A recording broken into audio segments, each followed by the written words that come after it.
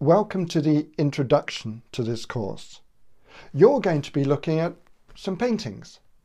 And whilst you're looking at the paintings by Frederick Leighton or Edouard Manet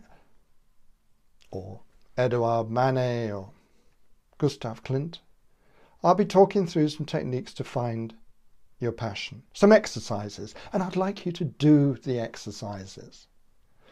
I'll then go through a dozen or so techniques, exercises if you like, not just drawing things, not just artwork, but using words, writing 100 words, 12 words, etc. I'll then be looking at the work of other people, some comments for you to think about and post about in the QA.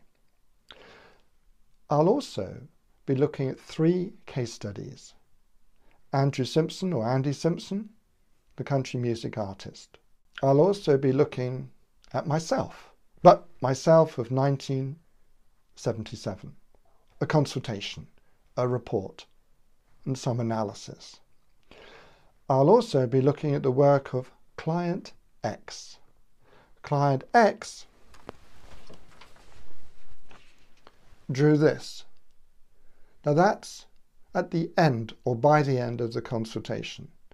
This is after about half an hour or so. And we'll be going through the various stages and interpretation analysis and then what happened. Also some practical advice throughout the course and some drawbacks or reasons not to follow your passion. Some people follow their passion and end up doing this.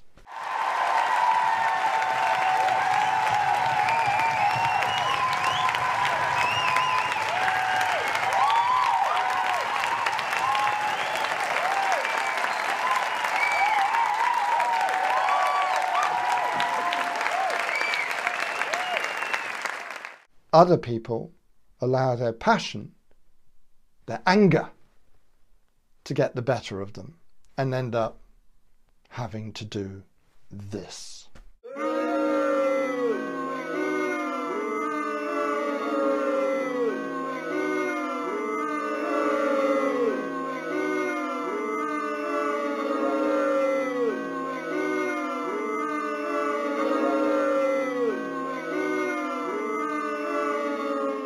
Anyway, I hope you enjoy this course.